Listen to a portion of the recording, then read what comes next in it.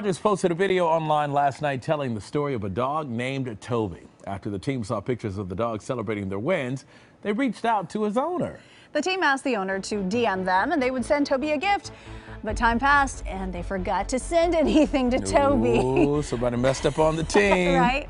After being alerted to their mistake, the team hosted Toby and his owners at Dodger Stadium. And this real-life Dodger dog was given a greeting on the jumbotron and a full tour of the park.